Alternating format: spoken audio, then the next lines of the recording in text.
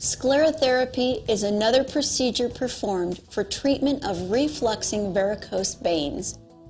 Foam sclerotherapy is often performed on veins not visible to the naked eye. It is also performed on veins that are too tortuous or make frequent twists and turns to accept a catheter. Sclerotherapy is the injection of a medication into a vein to close it down. This is also performed as an in-office procedure. Using ultrasound or a special light for guidance, a small needle is inserted into the problematic vein. Once inside the vein, a small amount of the sclerosing medication is then injected. Polidocanol is one of the most common sclerosing medications we use to close veins.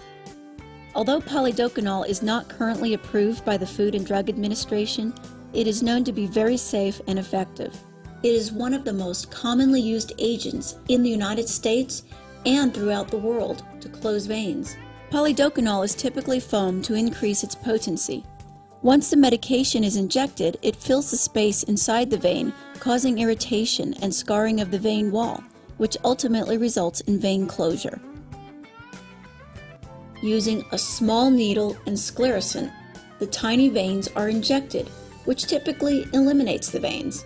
New spider veins often develop at similar locations. You must wear a prescription-strength compression stocking for 48 hours, night and day, following the procedure.